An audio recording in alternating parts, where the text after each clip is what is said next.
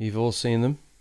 MRI machines. Massive circular things. Maybe you've even had a scan. The person sits right in the middle, gets shoved in. The person evidently has something wrong with them. The thing that they're sitting in the middle of is a superconducting magnet. And because it's a superconductor, you know that it has to be kept cool, because it has to be below the critical temperature. So we actually cool it with liquid helium, and that is expensive stuff. So you should know from magnetic fields that if this acts like basically a big coil, then we have a magnetic field that's going into the page here, as it were. It's going through the center. What the magnetic field does is affect the protons at the center of hydrogen atoms in the person's body. Now, even without a magnetic field, these protons are spinning, and they're all spinning in all different directions.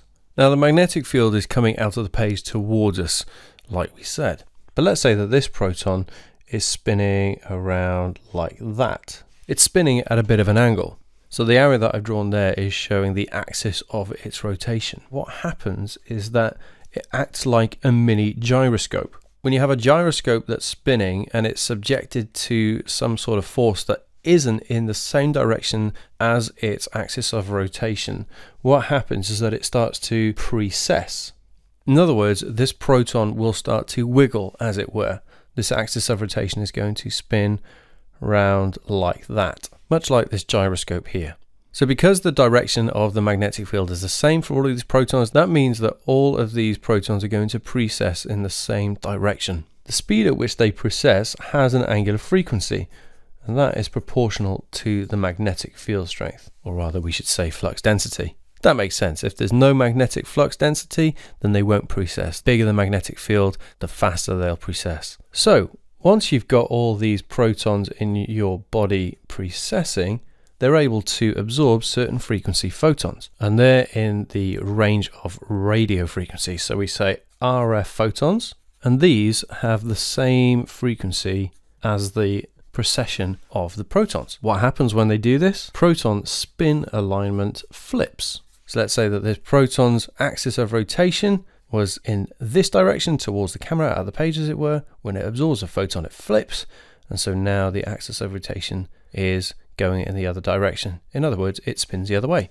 To make it even better, what we can do is use a varying magnetic flux density across the body, and we do that by using other electromagnets that are around it, or we can call that a gradient of the field. So we might have a high B over here that goes to a low magnetic flux density over here. So that means that different frequencies of photons are absorbed. So finally, once these are all spinning in opposite directions, what happens? Well, we stop the photons going in, and then the protons de-excite. That means they flip back to where they were originally, and they emit photons of the same frequency that they absorbed to begin with. Very similar to photons being absorbed by electrons. It's just that with electrons, we talk about straight energy levels. So when an electron is excited, it goes up an energy level, and then when it de-excites, it goes back down and releases a photon of the same energy if there are no energy levels in between. Similar idea here. It's excited, but we say it spins in the opposite direction. Its spin state is flipped, and so when it goes back, it emits a photon of the same frequency. So this is why it's called MRI, magnetic resonance imaging, because we're talking about protons that are spinning with a resonant frequency, as it were, and we fire photons of that frequency to be absorbed by them. Then using detectors that are all around, but the detectors can actually take a different form as well in different machines. These photons are picked up by them, and because they can detect what frequency the photons are, they can tell where those photons originated from because of this gradiented flux density that we set up across the person. Now, there's two massive advantages to MRI. Number one, it's not dangerous in any way, shape or form. Because it's only radio frequency photons coming in and out of your body, they're not going to ionize atoms in your body, unlike X-rays and gamma rays. That means that it's good for the brain. The second advantage is that you can build very highly detailed 3D images of the inside of someone's body, and that includes soft tissue. It doesn't work well with bones though. Disadvantage is these scanners are really, really expensive. They cost millions. Another issue is that the person needs to lie very still in the scanner for a very long time, and it's very loud, and some people might get stressed. And finally, it can't be used for people with metal implants, and that includes pacemakers as well, because the magnet is so strong it would just rip those pieces of metal right out of you.